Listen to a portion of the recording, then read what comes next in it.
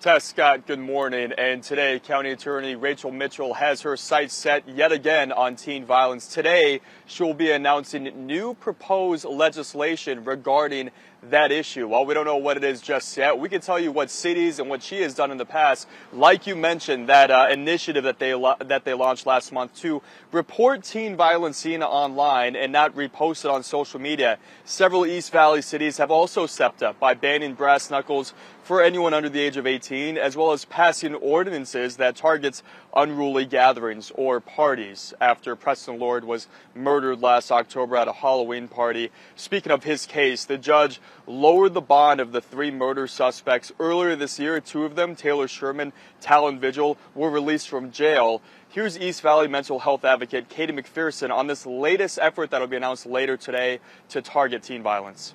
We knew coming out of COVID that we were going to have teenagers that were dysregulated. All of the experts, the Surgeon General, everyone was talking about what we could be doing. So I'm hopeful that whatever Rachel puts forward will be supported by not only our state legislator, but also, just region-wide.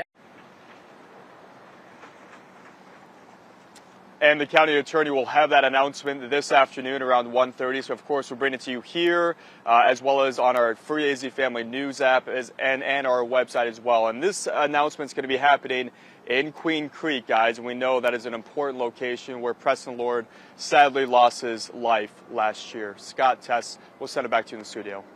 All right, David, thank you.